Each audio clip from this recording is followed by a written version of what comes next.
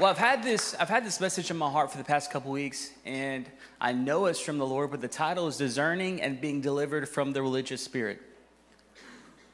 Discerning and being delivered from the religious spirit. You might say, Landon, what is a religious spirit? You know, like there's churches that are, religious. There's different religions out there. What is the religious spirit? I want to break it down because I believe this spirit is one of the most deadly spirits that destroys churches every year. This spirit, his plan is to divide and conquer the church. And we're going to walk through what this looks like.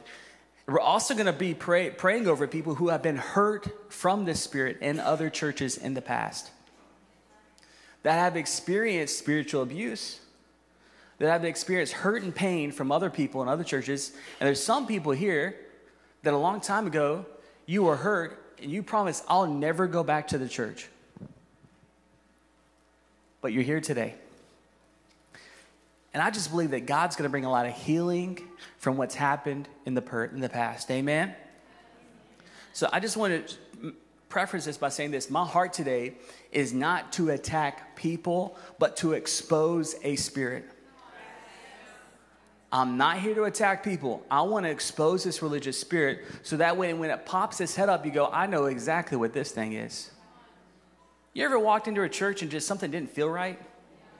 Like, I can't put my finger on it. I'm just not sure. Something didn't feel right. Majority of 9 times out of 10, it's probably a religious spirit. You know, the number one spirit that I think Jesus encountered the most was the religious spirit. And it was found in the Pharisees and Sadducees. Isn't it crazy that people that could recite the Old Testament word from word, they knew all the prophetic words of the Messiah coming, but when the Messiah was right in front of them, they couldn't even recognize who he was. A religious spirit will blind you to who Jesus is and what he wants to do. Amen. So this is what a religious spirit is. A religious spirit is a type of demonic spirit that influences a person, a group of people to replace a genuine relationship with God with works and traditions. When people operate out of a religious spirit, they attempt to earn salvation. This evil spirit has established non-biblical beliefs and customs for generations. We know the enemy is an angel of light, attempting to counterfeit any of God's good or perfect gifts, to cause chaos, confusion, shame, and guilt. And he does this through the religious spirit. 2 Corinthians 11, 13 through 14 says this: For such are false prophets, deceitful workers, transforming themselves into the apostles of Christ. And no wonder, for Satan himself transforms himself as an angel of light. The religious spirit transforms himself as an angel of light, and he's found in most churches today. Not all of them, but a lot of them. I want you to know that today, people will be delivered from the spirit of religion. Amen? They're going to be delivered from work mindsets. Well, if I could just do this more, God would love me more. You know, you're saved by grace, not by works. Jesus already did the work on the cross. Amen? People are going to be set free from past church hurt and spiritual abuse. And the religious spirit has 3 cousins. Everybody say 3 cousins. The cousins are pride, criticism, and slander. When you walk into a church and you sense pride in some of the people there, criticism, well, if I was in charge, this is what I would do. And slander, through the religious spirit, sounds really spiritual. Well, you know, we just really need to pray for this person right now. You're just gossiping about them and making it sound spiritual. Has anybody ever heard this before? All right. There's a lady that goes to my dad's church. Her and her whole family, when I was youth pastors, Chris and I were youth pastors in Dallas, Texas.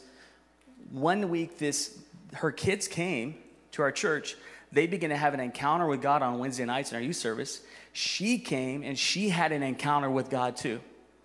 She gave her life to the Lord. Her kids gave her life to the Lord. Her husband came. He gave his life to the Lord. And now the kids that were in our youth group, one of them is a campus pastor in Florida. God's using this family. This lady, she, remember Jason Cattell who spoke a while back? Jason Cattell has a real estate team. She's one of the realtors on our team, and God's blessing her like crazy. But when she got saved, she had this conversation with Chris and I one day. She goes, I've been going to church for 10 years, but I realized I had a relationship with the church. I didn't have a relationship with Jesus. With the religious spirit, it tricks you into thinking that you're good with Jesus, but really you just have a relationship with the church. I want you to know, just because you go to church doesn't mean you're automatically going to heaven. Just because you tithe doesn't mean you're automatically going to heaven. Just because you serve doesn't mean you automatically go to heaven. The Bible even says there's going to be people that stand before me and say, Jesus, we cast out demons in your name. We healed the sick in your name. And he's going to say, I'm sorry, I never knew you. Even if you go to heaven, you say, but Jesus, look, I have perfect attendance every Sunday. I was at church every Sunday. He can still come back and say, I appreciate you coming to church, but you never had a relationship with me. Just because you go to church doesn't mean you're a Christian. Just like I can go to the gym, I'm not automatically a bodybuilder. I know that might shock some of you guys because I'm like, hey. But the religious people will trick people into thinking, if I check this off the box, I'm good. And here's the mindset. Just like people get life insurance. I'm getting life insurance in case I die. I know my family's going to be taken care of. Some people have the mindset, I'm going to go to church. In case I die, I know I'm going to go to heaven. Wow. Yes. But the truth of the matter is, listen, you personally have to have a relationship with Jesus. Amen? And I just really believe that as I'm walking through this, we're going to talk about the Pharisees and the Sadducees, and God might speak this to you. You might discover that there's a Pharisee in you. That there's a Sadducee in you. That's what God spoke to me one day. I was listening to a message, and I was getting all uncomfortable. I didn't like the message. I was getting angry at the person speaking. I wanted to leave.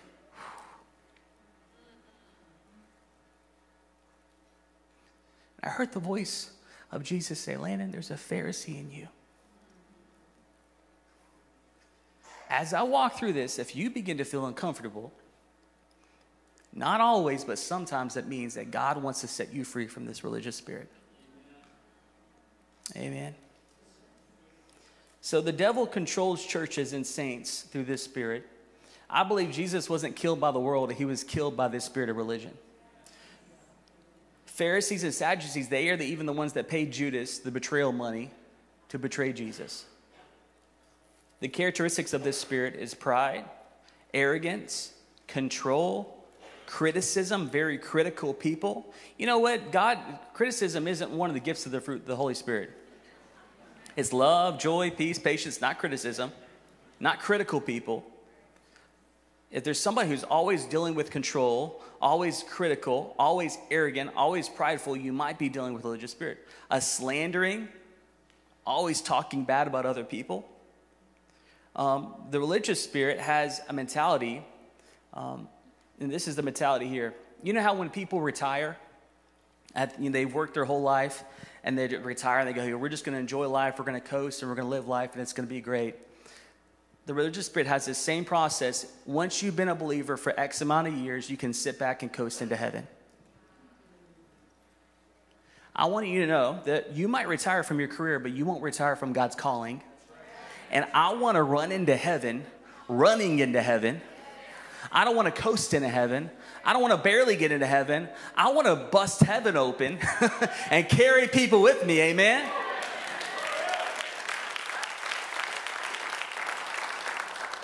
Thank you, Jesus. So there is no retirement for a believer. I heard somebody say, some people, they live for retirement. Believers live for eternity.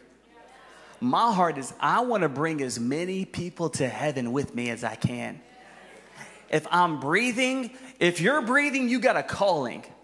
If you're breathing, you got a plan. I want everybody to put your hands up. Look at your hand. Look at your fingerprint.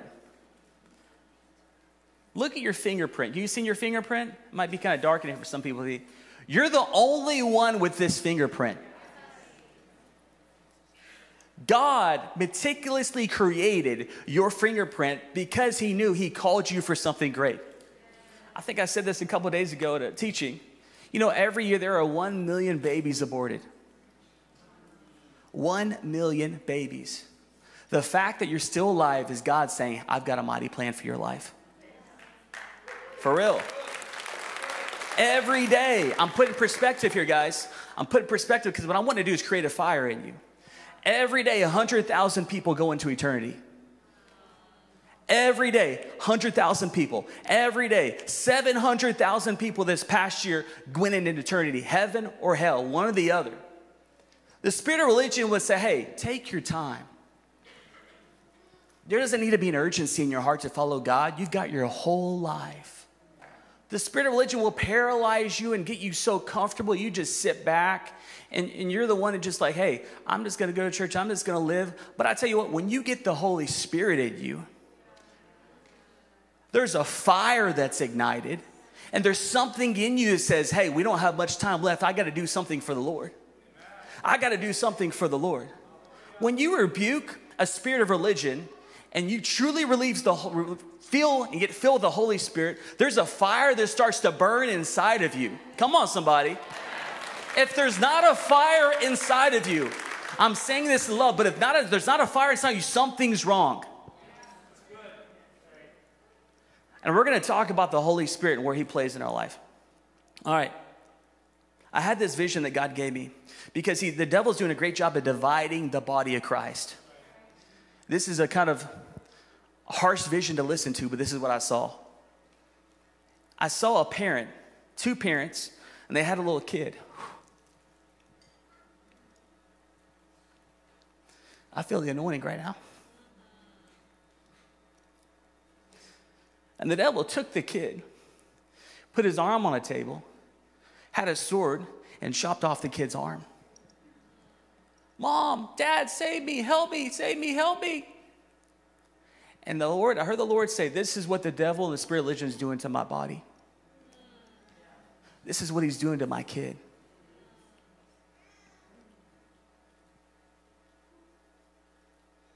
I want you to know, God does not like division. There's a guy that pastors a church in New York. He helps a lot of homeless people, drug addicts, alcoholics get back on their feet. And he said this to him the other, he was talking, I think my dad told me this story about him, but he said, listen, if you fall off the wagon, you get into drugs, you fall back into alcohol, he goes, we're going to be the first ones that come alongside you. We're going to pick you up. We're going to get you back established. We're going to walk with you. But he says, but if you're here and you begin to cause division, we're going to ask you to leave. If you're operating under the religious spirit causing division, he says, I'm sorry, you're not welcome here.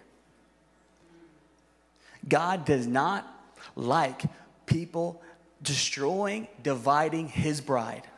And he's coming back for a bride. He is coming back for a bride. He's very protective. Jesus is very protective over his bride.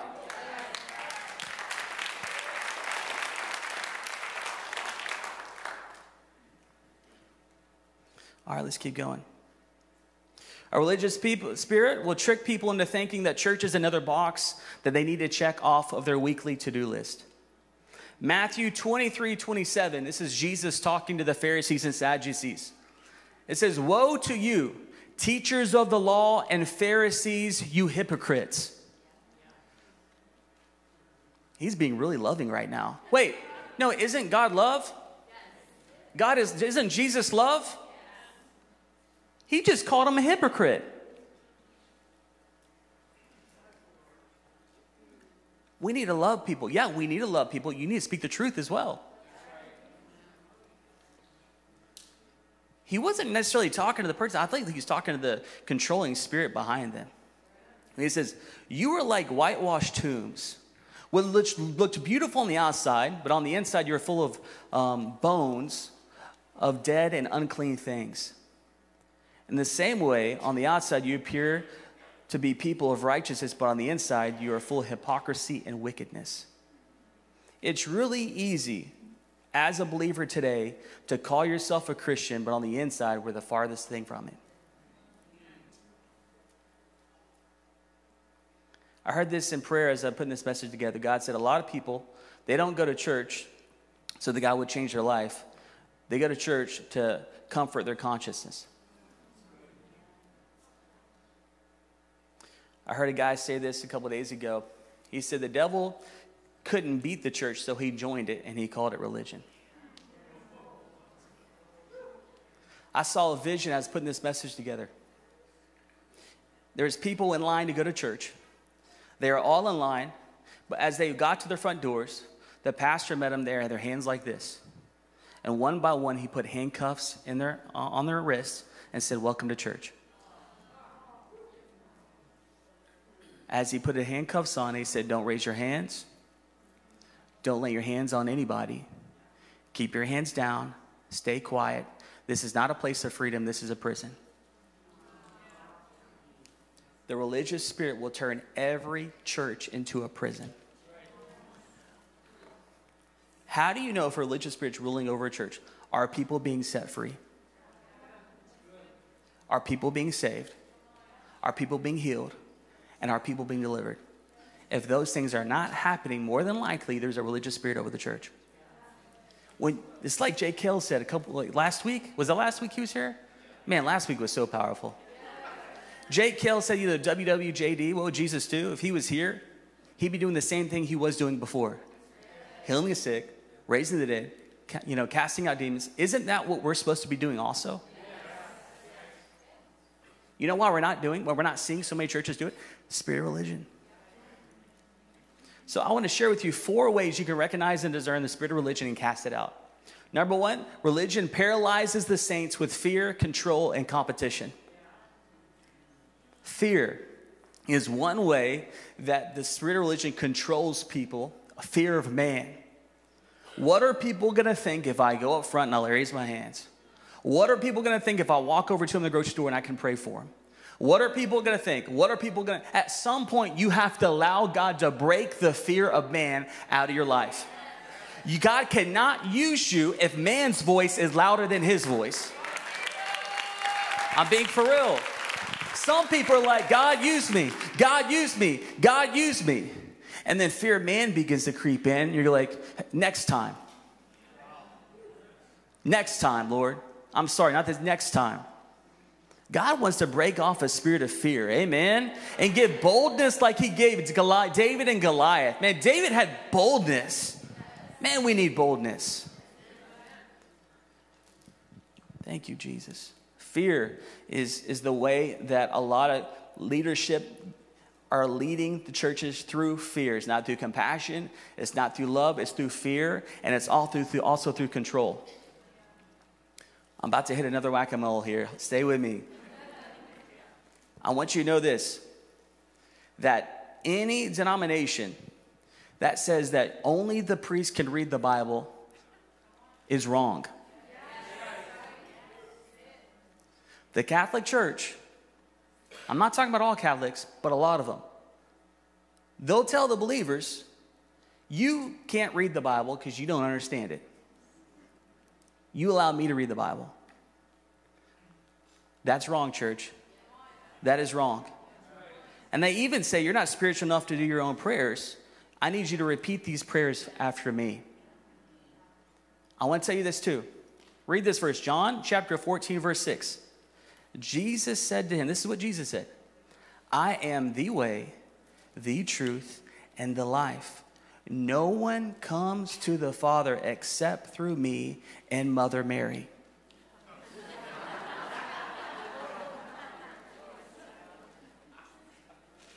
No, he said, "I'm the only way you get to heaven." Can I tell you, not only is praying to Mother Mary and other saints wrong, it's demonic. It's demonic. I'm telling you right now. The Bible says don't pray to the dead.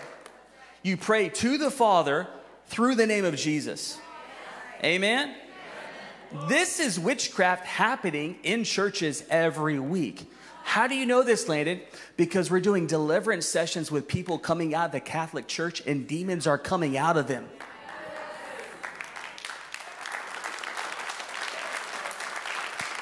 Let me preface it by this. I believe there's a mighty move of God happening and it's going to increase in the Catholic Church. I believe there are Catholicostals, I think that's what they call them, filled with the Holy Spirit. But I want to tell you this. If you're praying to saints and you're praying to Mother Mary, that is wrong. Don't do that. That will open up doors in your life for demons to come in. I know that's the first off, like I was supposed to hit, Lord. Okay, I covered that one. 1 Timothy chapter 2, verse 5. For there is one God, and there is one mediator between God and man, and the man's name is Christ Jesus. He's the person you pray to. He's the person you pray to. Amen? Parents, be careful if you're sending your kids to a Catholic church and they're saying these prayers. You say, Landon, that's harsh. I'm just being honest. We've had 5 kids delivered from demons in the past 2 or 3 months. Kids. I'm not up here to be popular. I just want to speak the truth. I want to see God raise up a church that the gates of hell won't prevail against. And there's been such a mixture. There's been such a mixture of wrong theology. And because we don't want to offend anybody, we just ice around certain issues in the Bible. Jesus straight up called the Pharisees hypocrites. You think he was concerned? You think the word hypocrite offended somebody? Was like a compliment? Whoa, thank you, Jesus. Wow. He was straightforward. I had a conversation with a Lutheran youth pastor a couple years ago. He said, Landon, when Chris and I were youth pastors here, he said, I see your youth group and God's growing it, and you have a lot of high school students. He said, we've got a lot of middle school students, but we don't have any hardly high school students. And he says, it seems like after confirmation, all the students leave and they never come back to church. I want to say something that and I say this in love, but I want to say this. We got to, especially with the Lutheran church, we have to be careful because the issue is there's a mindset that says once I'm confirmed, I no longer need Jesus or need to go to church. And there's a mindset that goes along with this that's once saved, always saved, which I do not believe in. I'm going to show the scriptures of why I don't believe in once saved, always saved. Okay? Here's the reason. The religious spirit is using this theology to allow people to coast their whole life, and they're going to stand before God, and Jesus is going to say, I don't know you. They're going to say, but I was saved. And he goes, you said a prayer. You didn't have a relationship. 1 Timothy chapter 4, verse 1. I don't know if I gave these to you. I added these last, so if the media team could add 1 Timothy chapter 4, verse 1 real quick. I want to, if you have your Bible, we have Bibles in front of every chair, blue Bibles. You can open it up to 1 Timothy chapter 4, verse 1.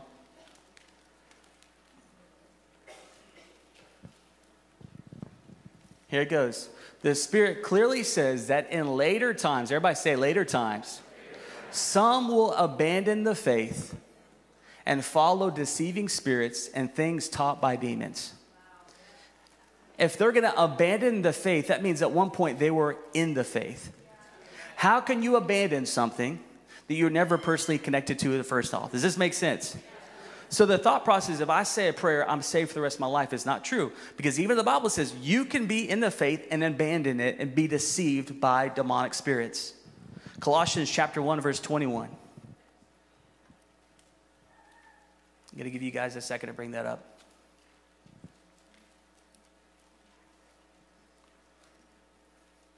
Is everybody still following me so far today? Colossians chapter 1, verse 21.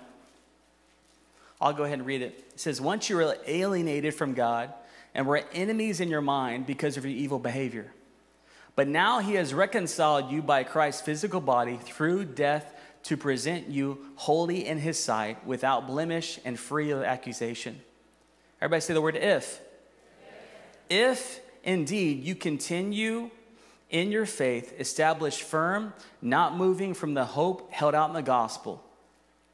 This is the gospel. If you heard, and that has been proclaimed to every creature under heaven, and of which I, Paul, have become a servant. I want to jump back real quick. It says this. There's the word if in there. It says, if indeed you continue in your faith, established firm, not moving from the hope head out in the gospel. That leads me to believe that you, and it's kind of like this. I heard somebody say like this too. It's like you're married to somebody. You fall in love with this person. You both fall in love with each other. You're married to him. You love. But over time, something happens, and you no longer love each other. You're no longer married, and then you become roommates. And then you get a divorce. The question is, well, were they married to be in did they really love each other in the beginning? Yes, they loved each other in the beginning. But the Bible says, draw close to me, and I will draw close to you. It goes the same way. You can draw close to God. You can walk away from God. It's free will. Free will works both ways. I can accept Jesus in my life. I can live for him. And then I can immediately reject him. And then somebody's going to say, well, they were never saved to begin with. I disagree. All right. Romans chapter 11, verse 20. If you can pull this up for me. Romans chapter 11, verse 20.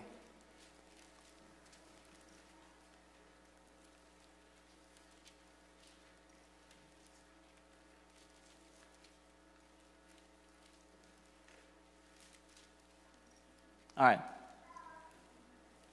There we go. Granted, but they were broken off because of unbelief. And you stand by your faith.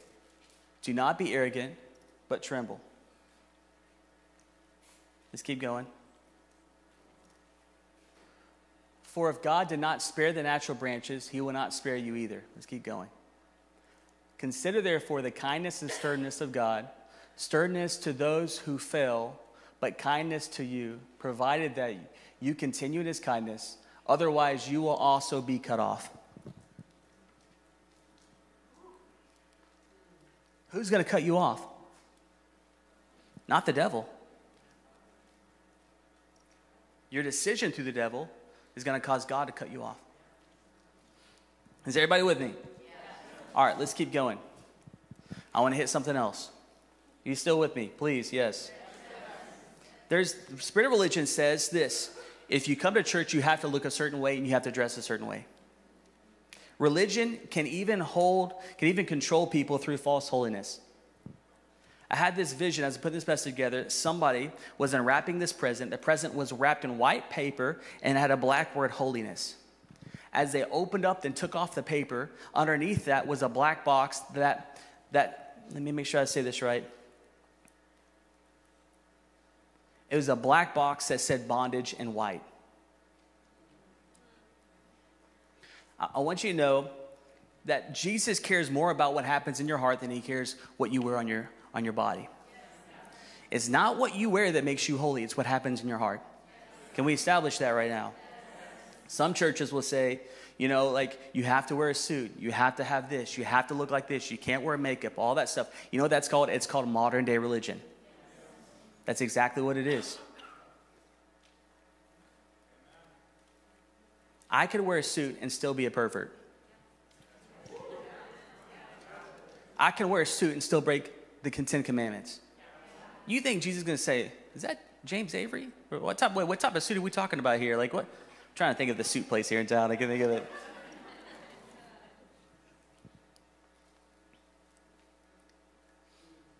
There's certain churches that say you have to have permission to buy a certain car. You have to have permission to buy a house. You have to have permission on who you're going to marry. And it has to go through the pastor. I want to tell you that's not biblical. That's demonic. That's called religion. And there's a spirit of control, I promise you, that is working in churches today to control people and hold them back from freedom. I want to hit one other thing too. I'm going to hit two things real quick, and then we might do a part two later.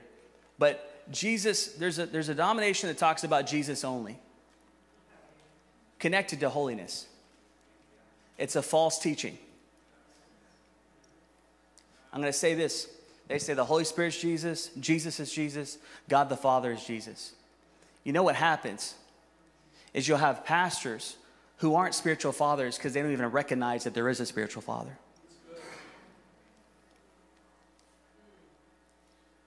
I'm telling you this just to let you know this is how the spirit of religion works. It wants to control what you think, wants to control what you buy, wants to control what you wear, and it wants to gauge everything in your life. It wants to constrict you to where you look to man for approval instead of looking to God for approval. But I'm here to tell you, you can, not like, I'm not saying go out and wear booty shorts everywhere you go. You know, like your body is a temple. Amen? I just got a really weird image. Your body is a temple of the Holy Spirit. God sanctifies you, but some denominations say, no, you've got to come a certain way first before God does anything. You got to look a certain way before God does anything inside. That's not how it works. You follow the Lord, the Holy Spirit will bring conviction. He'll change people. It's not my job to shove religion down people's throat and tell them they need to change from certain things. Amen. All right. The spirit of religion is also connected to competition that pivots churches against other churches. The devil is really good at dividing and conquer, pointing one church against each other. And the spirit of religion will say that your church is better than that church. That only people in this church are saved. If there's a denomination that says only people in this church are saved, false religion, that's demonic, don't go there. Amen? Amen. Religion's goal is for people to get hurt in the church so they never walk through the doors again.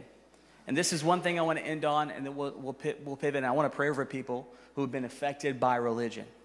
Is this starting to open up anybody's eyes? First off, if you've been hurt by the church, I want to say I'm sorry. That was not Jesus. That was man. This morning, I heard the Lord begin to speak to me about a new church model that's being created. And it's called Cave Church. I was like, well, what are you talking about, Lord? He said, there's Cave Church being created from people who have experienced spiritual abuse from pastors and elders in churches. And so they run into caves and they find other people that have been abused. And they make the commitment, we're never going to go back to the church again. And this is going to be our church. The problem is there's no accountability. They're not under authority. There's no one leading them. And they become a Dead Sea where water flows in, but nothing flows out. Cave churches are not concerned about the Great Commission. They're frozen, chosen. It's a Christian country club. Us for and no more. A church that's alive will always lead people to Jesus. You're going to see people saved. You're going to see people set free. You're going to see them lift the name of Jesus, and they're going to shine bright for Jesus. Amen? Be careful of cave churches. Does this make sense at all? How can you fulfill the Great Commission in a cave? I was like, God, where is this in the Bible? He said that David, his spiritual father, Saul, pushed him, attacked him. He ran to a cave. But God never called David to live in a cave. He called him to live in a palace. And it's like people that ever abused, like you were abused, are abused. Yeah, they're the enemy. And here's another thing God began to speak to me about this spirit of religion. You know the story where Solomon, there's two ladies that bring their baby to Solomon. And then they both said they're the mom. And Solomon says, okay, what's what we're going to do? We're going to cut the baby in half. We'll give one half to you and one half to the other. One of the moms says, no, don't cut the baby in half. The other mom says, yes, cut the baby in half. Solomon is able to, okay, I know who the true mother is. The one that wants to protect the baby. People that are leaving the church have this mentality, destroy the baby, cut it in half, and start all over again with the church. But God's heart is don't kill the baby. Let's resurrect it, and I still have a plan for it.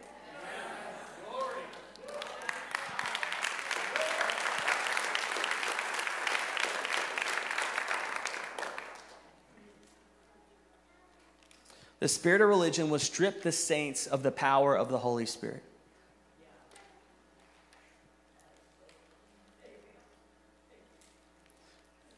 It's as if this happens every Sunday. Say I have two brothers, and we're all really close. And say a guy comes to me and says, Landon, I want to send you and one of your brothers on the amazing trip, the trip of a lifetime. Okay? I'm going to spend millions of dollars. You guys take this trip. It's going to be awesome. I want you guys to go, but I only want to do it for you and Lindsay. I don't want to do it for your brother, Lauren. Now, it would be a really hard conversation to have with Lauren, saying, Lauren, I'm sorry, me and Lindsay, my other brother, we're going to go on this vacation, but you're not allowed to go. I'm getting somewhere here. This is what happens every Sunday. God the Father, you're invited. Jesus, you're invited. Holy Spirit, we don't want you here.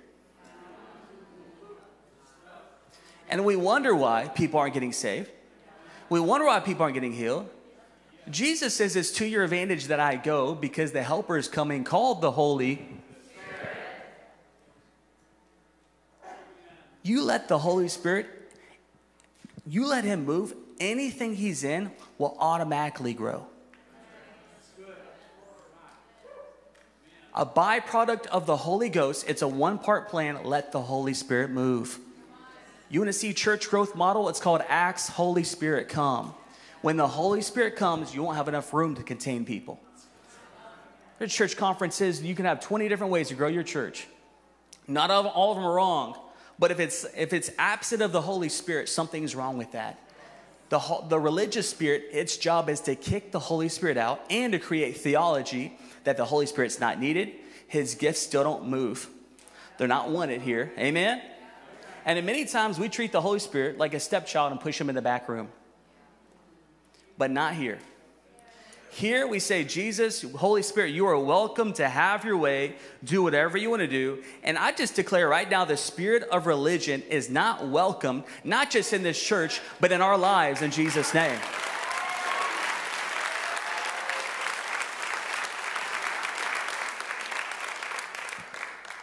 I want to show you a church that didn't have the Holy Spirit. Okay? Acts chapter 3, verse 2.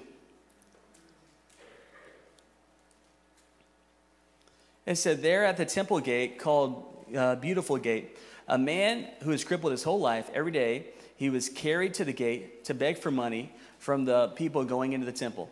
So he's been crippled his whole life. He's probably been begging there for years. The man saw Peter and John going to the temple and asked for money. Peter and John looked straight at him and said, look at us. The man looked at him, thinking they were going to give him some money. But Peter said, I haven't had any silver or gold, but what I do have, I have something else I'll give to you. By the power of Jesus of Nazareth, stand up and walk. Peter took the man's right hand, lifted him up. Immediately the man's feet and ankles became strong. He jumped up, stood to his feet, and began to walk. He went to the temple with them, walking and jumping and praising him. All the people recognized him as the crippled man. Who are all these people? The church. The church recognized this is a man that needed a miracle, but nobody flowed in the Holy Spirit power to see him healed. But yet Peter, here, obviously, Peter and John came. As the people recognized him as a crippled man who had always sat at the beautiful gate begging for money, now they saw this man walking and praising, and they were amazed. They wondered how this could happen. While the man was holding on to Peter and John, all the people were amazed and ran to them at Solomon's porch. I just want you to know, when the Holy Spirit's in the room, people won't stay crippled. They get healed. That's what happens. I still believe it. I see it. We walk in it. And as a believer, you should see it. You should walk on it. You're going to lay hands on the sick and they will recover. If you don't believe that God wants to use you to heal somebody, that's a religious spirit stopping you from belief. It is. You don't believe God wants to use you to deliver somebody, that's a religious spirit. God wants to use you. The Bible says, these signs shall follow those that believe. Who are you? Are there any believers in the house this morning? That means you.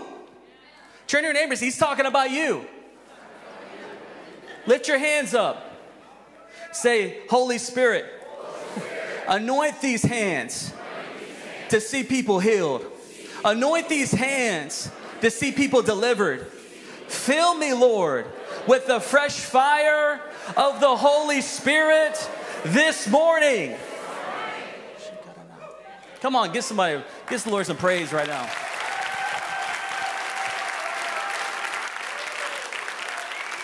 Ivan Tuttle is a guy that we're talking about. He's going to be a guest speaker here at the church, but I've talked about him before. He died for 3 days. God took him to hell. God took him to heaven. God brought him back to life. Amazing testimony, amazing book he has. But he says when he was in hell, he said hell was filled with lukewarm believers. Hell was filled with lukewarm believers. Believers that said a prayer, but they never had a relationship. And I'm not here to tell you like an easy gospel. I want to hear it's the true gospel. Amen. Like the Bible says, pick up your cross and follow me. Jesus said, if they persecute me, they're going to persecute you. But we painted this picture through the spirit of religion. Hey, just say a prayer, check the box, you're good, we'll see you in heaven. Have your best life now. What I think is going to happen is I think there's a revival about to hit. There's an awakening happening in the church. God's opening up people's eyes. And I think God's going to fill us with a fresh fire. And then when God fills you with a fresh fire, people in your family won't even recognize you. And when God opens up doors for you, lay hands on the sick, you're not going to back down. You're not going to cower. The spirit of fear isn't going to intimidate you, but you're going to run after everything God's called you to run after. Amen? Stand with me if you will.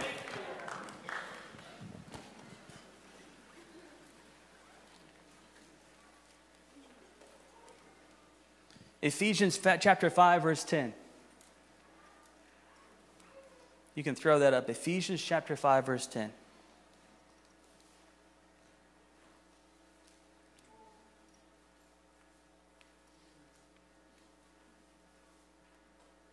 It says,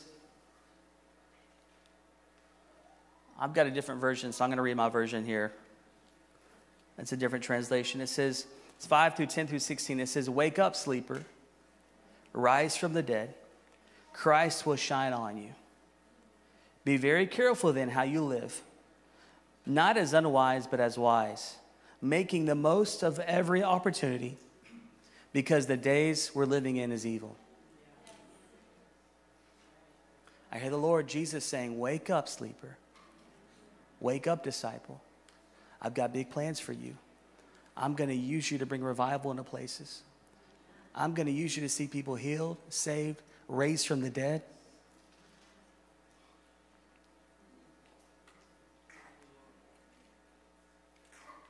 Lord, I just thank you that you're pushing people out of their comfort zones right now.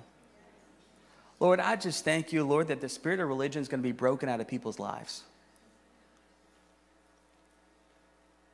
If you're here today, if we'd have someone on the keys, if you're here today and you say, you know what, Landon, as you were speaking, some of the things you're speaking really spoke to me. I feel like the spirit of religion's really attacked me or attacked my family.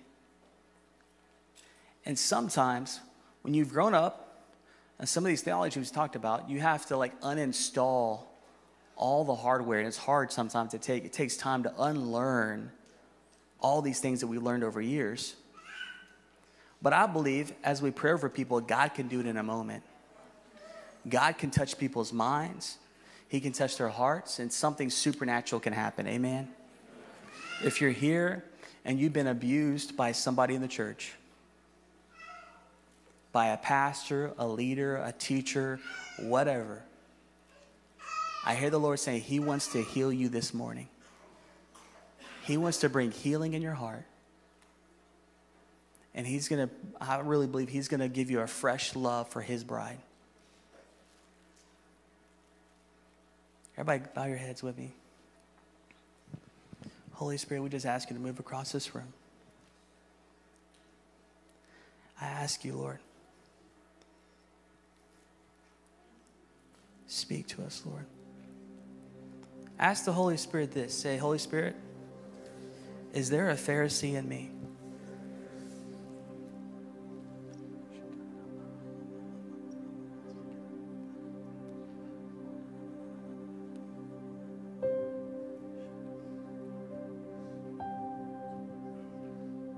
What does that look like?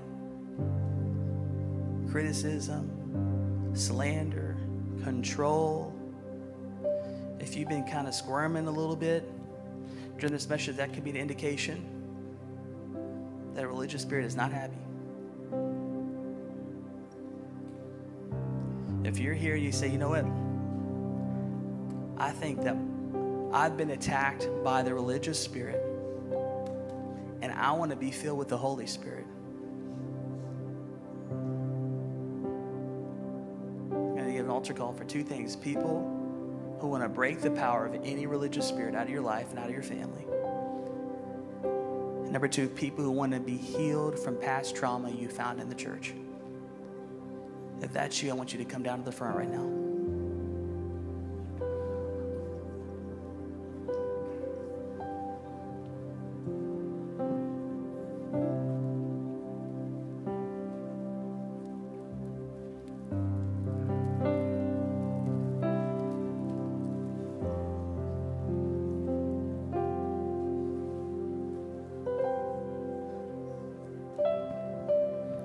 God's not going to force healing in your life. He's not going to force freedom in your life.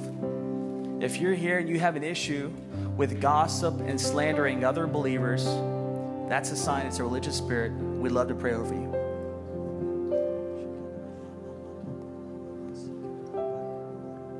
If we could have our prayer team come forward.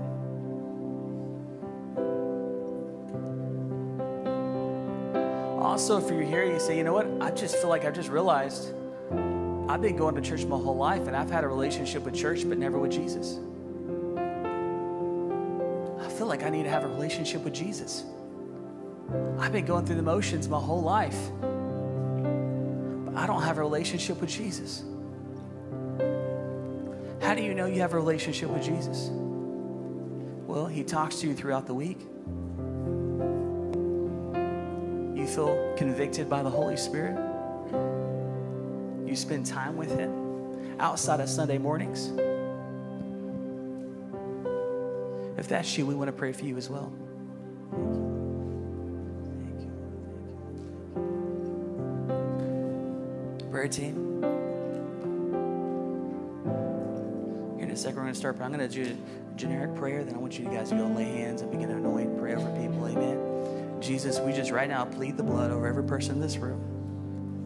And I thank you, Lord, that you're bringing freedom, freedom, freedom into our lives. And I declare healing, healing, healing, God, from the past. Jesus, by your stripes, we are healed. And I pray, Lord, right now you even heal people from past hurts, past abuse, past trauma that's happened regarding people in your church. Prayer team, some of you might need to walk people through forgiveness. Thank you. In Jesus' name.